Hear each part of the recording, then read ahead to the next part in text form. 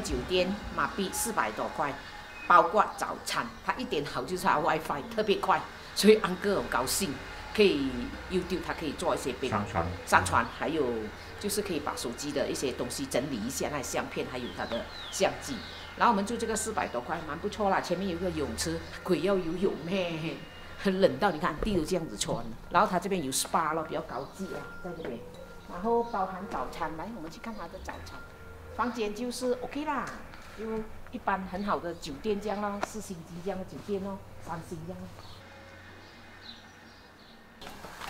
什么早餐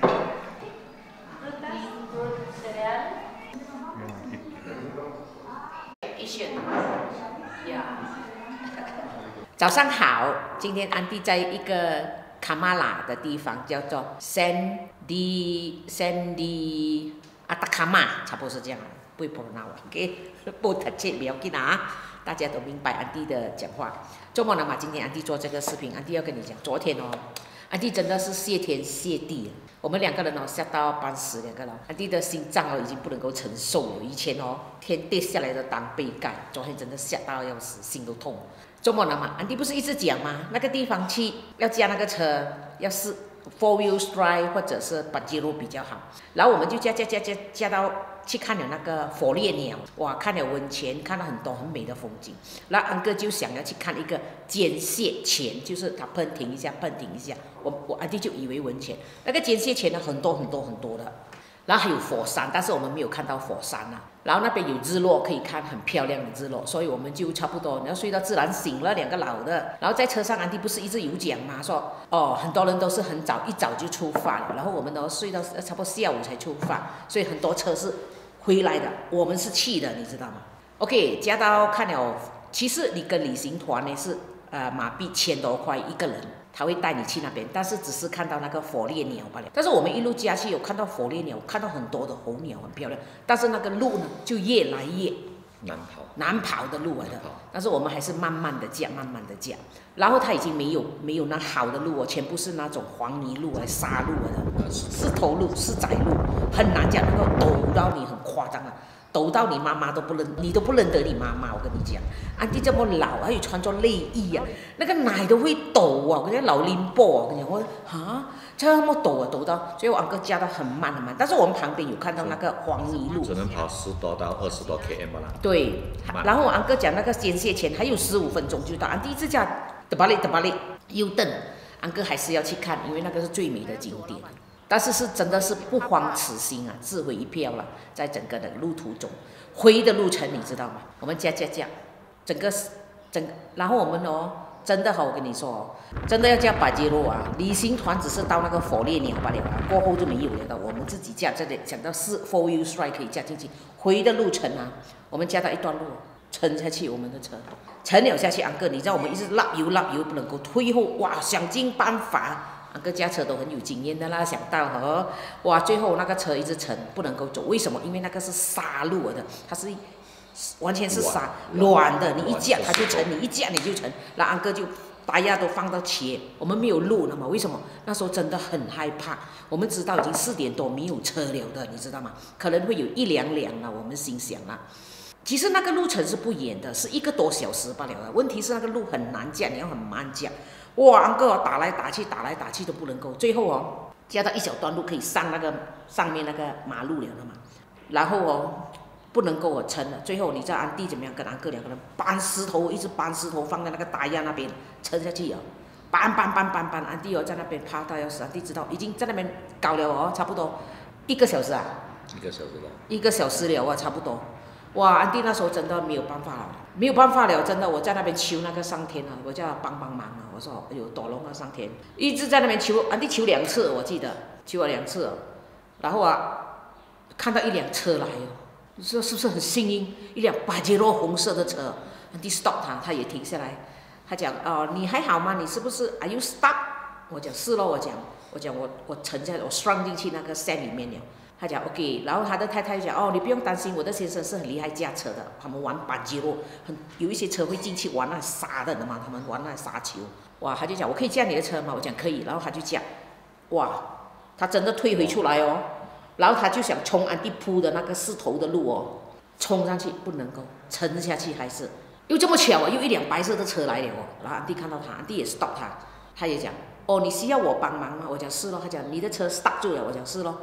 他就讲，哦，我刚才也是 stuck 住。他讲他那辆白色的车也是一堆洋人来的夫妻，年轻的，他们很高大。他就讲，哦这样，然后他就看到哦，他就叫我们就叫后面推，你知道吗？那个白色的车呢就没有推，他在看着，因为他刚刚下来，我就推，跟那个红色的巴吉罗的老婆，我们3个人推都不能够，一直推一直沉下去。哇，最后哦那个白车的他就不能够了嘛，已经沉下去。虽然我铺了那个石头啊，然后我在那边铺了半个石头啊。扑到他住，不要给他沉啊！最后哦，那个白色的车不能上了嘛，那就停下来，然后那个白色的车，他们很有礼貌，他们讲话，情商真的很高。哦，我有一个小小的提议，不知道你可以不可以啦？他这样讲，他说我刚才也是呈现在沙里面。他讲车是500吨那么重，你要冲上去是很难的，它会越陷越深的。他讲倒不如你像，因为它滑，而且我们要上那个路啊，那一边旁边那个石头的路啊，因为我们想到那石头真的钝到半死，我们就想走沙路。哪里知道甘纳赛一路走都没有问题，走那个沙路的时候沉陷下去了。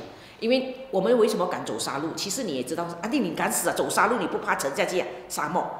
为什么呢嘛？我们看到那个沙那边有那些轮胎走过，很多车已经走过了，我们走了很久了，你知道吗？都没有沉陷下去。去也是有走。刚才走到那边的时候，它是已经尽头了的，我们的车就沉陷在那个尽头那边。现在我们要走上去那个石头路的时候走不到，就越架越沉。然后安哥就想退后，再来转弯，再冲上去了，死了。转弯的时候冲上去了。他沉下去，因为还有点斜坡了。安迪这样比咯，走到尽头了嘛，我们知道不能够再走了嘛，所以安哥就想说这样右蹬回走回沙路哦，走回石头路哦，哪里要走转弯了嘛，沉下去了。它不是属于沉，它是斜坡，你冲不到上。你不能够冲上去，你越架它就越。它是滑，因为我们打压，我们的打压是普通那个打压，它那种是沙石路是软的。然后 OK 接回那个了，白色的车，他就闪接，他说他刚才也是沦陷在那个沙里面，他讲没有办法了，因为我们是下山嘛，他说你只有用你最快的速度，你不要管它前面有什么东西，那些沙丘，你直接因为那个斜坡来的嘛沙，你用最快的速度冲上来，他讲你不要管它什么。向斜坡冲到下，向斜坡，冲到斜坡最快速度，然后就撞上去那个。跳过去另外一条马路，它其实有那个沙石啊，是两条马路，那个石头窄的路啊，它旁边是有那个墩的嘛，它有做一个小小的石头墩的，然后我们想办法跳过去那个石头马路。我们有想到他这样子冲上去，我们那辆车一定是坏掉的，可能会翻车，翻车都很难讲。但是我们心里面想，就算他那辆车坏掉了，他撞那个沙石了也不要紧，因为反正有买保险的嘛。所以他就那个车，那个白车的那个闪架小，是不是？他就讲 OK 了。这个人也是很会驾啊！我跟你讲，我们推的时候哦，我们的车也是沉，慢慢一直这样，安哥一直这样扫，还是沉。这个人很厉害哦，他就用最快的速度啊，滑下来哦，转过来哦。我跟你讲哦，我们很想拿手机录的，安哥很想拿的，但是我们不敢。你知道我们华人马上会录，因为在那个情形的时候，你不敢这样子做。我来救你，你在那边录啊。也不好意思，然后安哥想录，手机又没有电，然后不要理他。OK， 我们讲回他这样子下来，从斜坡上面，他这样下来，咻转，然后他转了那个白车的讲你用你最快的速度，那玩油按把握，你不要管他这边有这个山，你照样冲上去。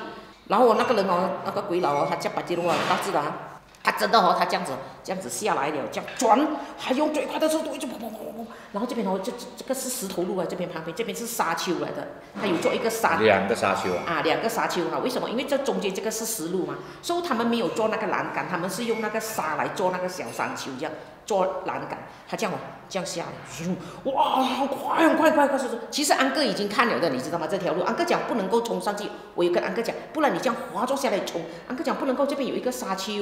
有那个小石头2个，他讲要冲下去很危险，冲不过。还有一个沟渠啊，还有一个沟渠，哇，这个人真的是厉害了，冲到这边，安迪讲到一半这边他这样真的用最快的速度啊，从上面冲下，冲啊，整个车飞了，我的天哪，他就放手。飞过去隔壁的马路啊。飞过去隔壁的那个就是那个四仔路，我们讲那个钝到像鬼一样那个哇，他真的这样飞上来撞那个沙，砰！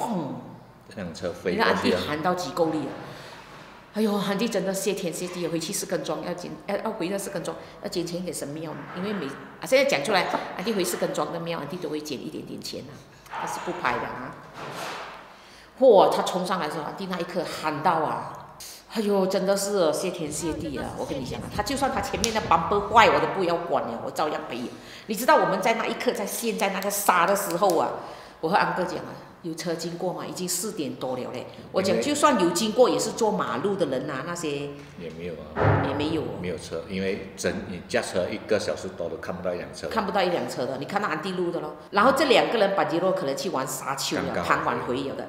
因为这一边的人呢，他们去玩呢，他们会傍晚的时候一些人啊，因为他们要看夕阳，但是不可能看的啦，冷到你又鬼这样啊，冷到你受不了。那时候的温度差不多那时候9度。9度很冷啊，风9度你还可以受得了。我跟你讲啊，如果有拍的话，一直风吹来受不了。你受不了，你耳朵会冷啊。你如果有拍的话，我跟哥讲，那时候我们有拍的话极好。因为我们一直夹一直推啊，那个风沙一直来啊，哇！我跟你讲，安迪啊，徒手啊，搬石头啊，放在那个大崖下面。哇，我跟你讲啊，冲上来的那一刻，我心啊放松到完。然后啊，安哥驾车回去，安哥讲怕，我跟他讲，我的心啊痛啊。老脸真的承受不了，哇！安迪哦，现在哦很想回家了，不想玩了，哇！可是我们的行程呢，还有再下来的就是要从卡马拉要坐飞机回去智利3天在那个海边那边，再来去秘鲁啊还要再去巴西，我的天啊，还那么多天！我跟安哥讲，巴西不要去了，太危险了，每个人都 send message 来，所以可能我们会 cancel 掉巴西的 trip。可能可以改得到啦，机票我们就会提早回去。哇，真的，我跟你讲啊，船上下来了啊，住在酒店的睡觉啊，天上还在摇晃，摇一下。我跟你讲，哎呦，真的是谢天谢地啊！我跟你讲，我是少着，哎呀，求神帮忙哦，我不敢的，你知道，因为我求神帮忙，你要回馈。昨天那一刻啊，地真的沦陷下去了，搬石头啊，做一条马路来给那个，然后其实那个红色的巴吉罗来的时候，他讲啊，对，他讲会沦陷的，你要放石头的。安迪在那边放了半个小时，那石头一直丢，在那个马路给他走。因为它是沙是很幼，它很滑，因为不过后来也是没有用到了，那个红色的那个巴吉罗那个 driver， 他驾也是沉下去，是后来沉了，冲不上，因为太斜。因为那个石头一直，因为它对面还有一个山丘，两个山，你要冲过去山丘，不够力啊，没有力冲过去。所以好彩那个白色的巴杰罗讲的对，只有向后罢了，只有向斜坡冲上去，冲到速度很快了才。哇，是谁飞过去了？哎呦，安迪哦，没有录到安哥，我跟安哥讲，你敢录没？人家在救你的时候，我讲是哦。我说我们2个人在搬石头的时候，也没有心机要录了嘛，那时候真的很害怕。包括那时候风吹来很冷，太冷了。你拿相机，不是拿相机，相机全部飞尘到完，我们相机全部都飞尘到完。只有我们2個人呢，嘴巴，我哋2個仲下爬輕輕，而家未講咩你知冇？全部人早起就翻嚟咗啦，我哋2個仲翻到啊，撐眼扮眼啊，接離氣啊太陽曬到屁股就知啊，你睇啊，而家冇車你就死，喺嗰度等咗成粒鐘啊！是沒有什麼車了，早上那條路真的沒有。那條是沒有人要去的。沒有人去啊，那個。因為它沒有柏油路的，它全部是砂石路啊。它砂石路你可以跑，不用。問題它砂石路很多那個波浪，所以你。橘子型的。橘子型的，所以你的 steering 會亂啊，你的 steering 會彈跳很厲害。所以去的人都是 4 wheel drive or Pajero。如果你租那個普通的車，他們會。charge 你很夠力的。我們的也是 4 wheel， 只是說要另外一種屬於。算了啦，改天你們去那個地方啊，真的是不要像我們這樣貪心啊，還要去看到那個捐血泉，還要去看那個鹽田。對，是真的美哦，是很美值得。是這樣咯，沒有辦法咯。很值得。人家講什麼不入謝福啊？哎呀，還一句下一句安就不會講。好了啦。你還可以跟。不要再講了。你還可以跟拖馬玩耍，還可以跟那個鴕羊。啊！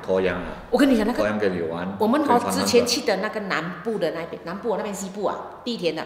南部。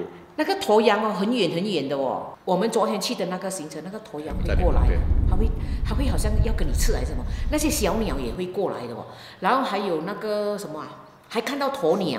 火鳥，那個是一個火。火烈鳥啊。火烈鳥。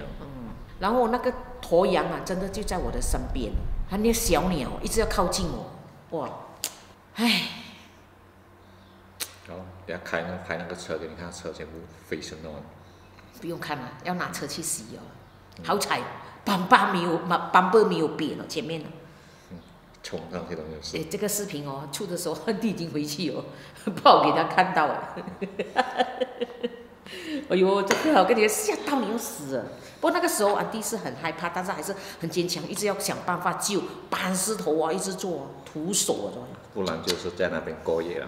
过夜不会啦，那个车有讲嘛，你有什么事情你可以有紧急，你可以打这个电话。问题是没有信号啊，你打不到电话。是没有信号。没有信号啊，什么都没有啊。好了，不要再谈了。OK， 今天的视频就到这边了啊。OK， 谢谢。